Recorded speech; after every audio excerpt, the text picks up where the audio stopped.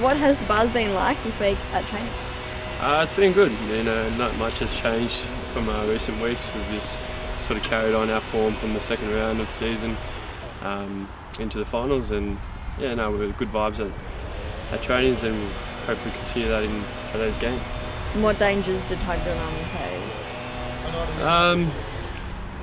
I think probably their forward line and midfield like to get that counter-attacking going pretty quickly. So last time we played them, we did pretty well, and we sort of cut that out and minimised the threat from that midfield to the strikers. So I think if we do that again, we'll probably get success again. So yeah. Are they a dangerous threat, given they haven't played in finals and they don't have a lot of guys who have, so they're a little bit of an unknown at this time? They are, yeah, but they still have some experienced players, so I think those experienced players will help the younger ones sort of carry over the line if they do get there. But like, you know, every team in the comp are a threat, so how we approach each team is always differently to the other one. So how we approach Tuggeranong will be, just attacking and getting them on the counter attack as well. So what we've been doing the whole season, and especially in the second round of the season, we've been, haven't lost a game or anything like that.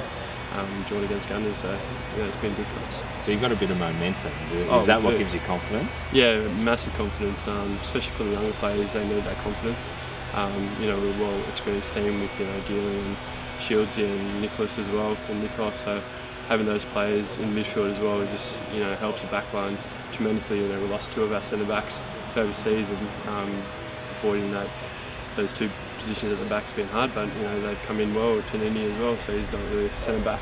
He's a right wing, so he's come back in centre back and he's doing well. Yeah, done well. Because at this time of year, everyone sort of pegs it down to a two-horse race at the moment. Canberra Olympic, Canberra FC. They battled it out last week as well. But feeling that if you get through this weekend, you can put some pressure on them? Oh, definitely. Second round of the season, I'll go back to that. We beat Deakin in Kuma, and then obviously the Wednesday game they got caught off with 2-0 up. We're in a good situation again, second spot, but obviously things change in football. You just got to adapt to it. And no, our confidence is good, and we'll go into tomorrow's game with 100% confidence. So.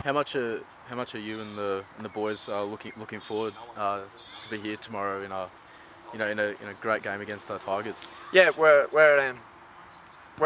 We're excited. Everybody's buzzing. We've had good training this week, but now it's just ready to go. This is what you want to do as a player. You want to get out and play. And in semi-finals like this, there's not a lot bigger stages, especially around Canberra, than you can get on. So we're ready to go. And how much does it help? Mitch talked about it before, of having a full squad for the first time. Yeah, brilliant.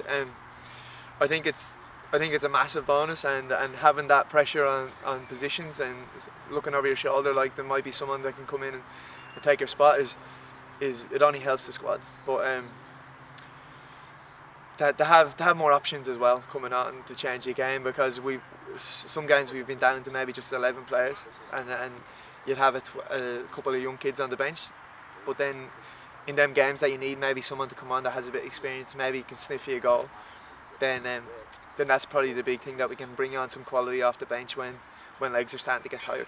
And lastly, just what would it mean for the club to go all the way and capture the GF?